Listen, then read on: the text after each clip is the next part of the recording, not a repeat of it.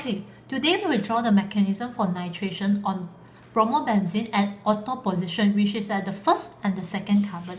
So first of all, the nitric acid and your sulfuric acid. Nitric acid is the reagent, sulfuric acid is your catalyst. We will form a electrophile and nucleophile. Our electrophile means that it's a electron poor species and our nucleophile is electron rich species. First of all, you can see the double bond here. All this pi bond is actually rich in electron. So we have an electrophile here. So the double bond will donate electron to our electrophile, forming a carbon cation here.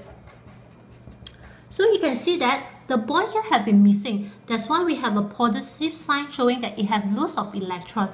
So for carbon cation, this structure is actually not very stable. Therefore, we need to react with our nucleophile to gain back our aromaticity. So what we need to do is, from here, we will extract one of the proton or the hydrogen. Once we extract one of the hydrogen, this bond here will be empty. So we will force the bond back into the benzene ring to form back the aromatic compound. And lastly, the catalyst H2SO4 will be formed back.